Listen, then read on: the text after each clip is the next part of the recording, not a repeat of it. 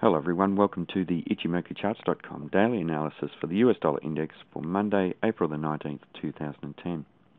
Well, a continuation of the trend to the upside with the market making a higher high and a higher low today. So that means that we have an uptrend in place in that first time frame. However, the current uptrend is not necessarily supported by the short-term dynamics now. On the previous day's trading, we had the bulls in control and showing some commitment to taking this market higher.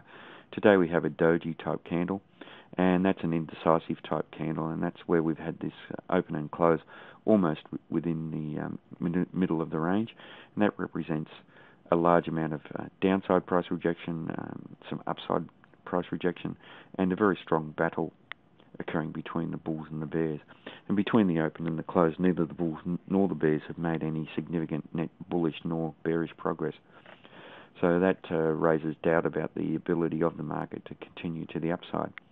Now, the market also found potential resistance around the Tenkan Sen and the Kijun Sen, and the market failed to close up above the Tenkan Sen, which is an indicator of equilibrium in the short-term time frame. The market also found resistance around the 81.4 level, which has held as resistance and then support on previous occasions. So we would expect that if the market does continue to the upside, that 81.4 region and then 82 are very strong levels that will hold this market up.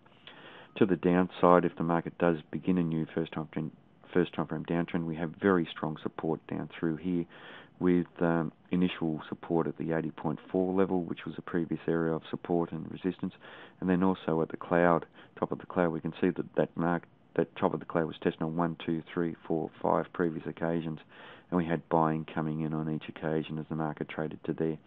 If the market does trade down through there, then there's good solid support through the cloud at 79.5 and down to 78.94. So once again, this market is trading within the bounds of this strong resistance and this strong support. We should be waiting for a breakout either to the upside above that region or to the downside below.